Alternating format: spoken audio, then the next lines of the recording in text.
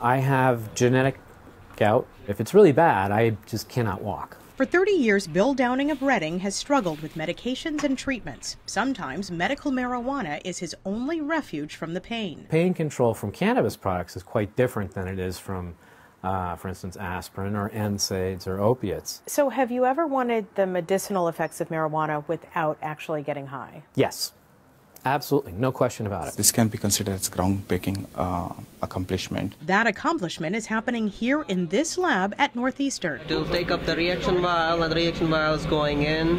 Professor Ganesh Thakur has a $2 million grant from the National Institutes of Health. He's developing compounds that will mimic the positive aspects of marijuana without the high.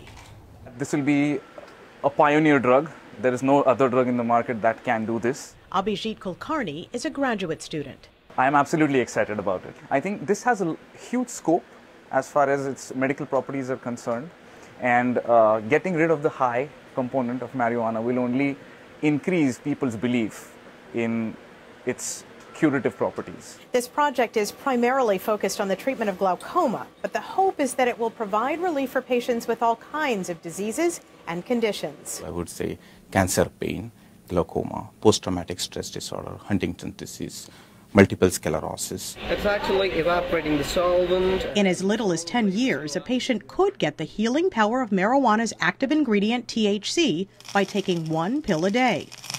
Professor Thakur believes that will make delivery of the drug much more realistic for patients. You cannot ask a patient to go and smoke every 3-4 hours to smoke overall 6 to 8 times per day. Downing readily admits that sometimes he likes to get high, but he knows many patients don't. He couldn't be happier that science is working to give everyone an option. And praise the Lord. Let him do it. Thank God that researchers are finally doing this work. Dr. Mallika Marshall, WBZ News.